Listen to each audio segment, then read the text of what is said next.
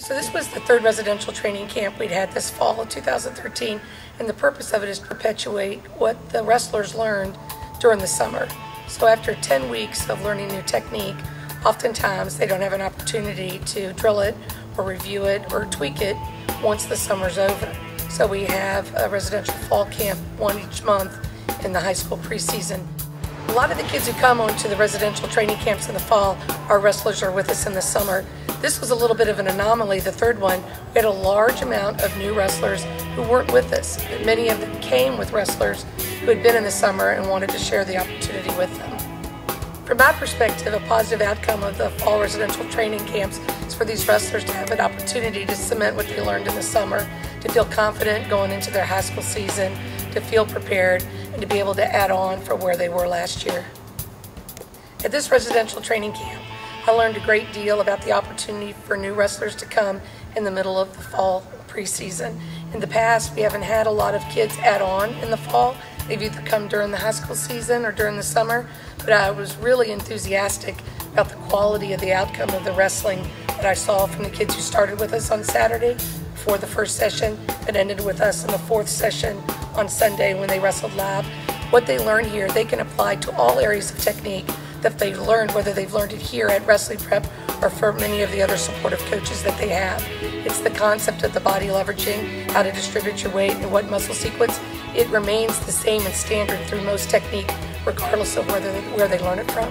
I spent a lot of time researching and working with kids initially like Jason Welch and Nico Trigas, Hunter Collins, and we came up with a system of a series of movements.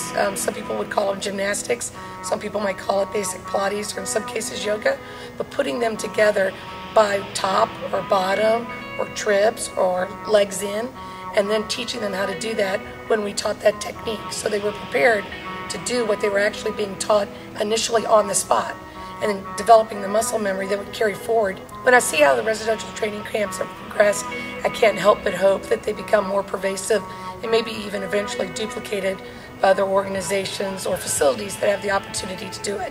Having a place where people can come and train with a variety of coaches, reside, learn from each other about their college experiences, their education experiences, or what's available to them in the future, having a variety of athletes of all levels, whether they're international or MMA guys we have here come through, or any of the college wrestling, prep college wrestlers that come back, and then have all these people together residing and training and trying new things is outstanding.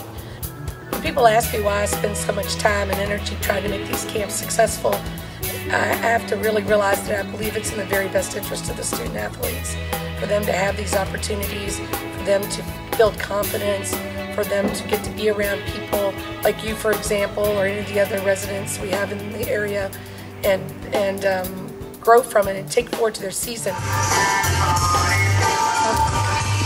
You are so on.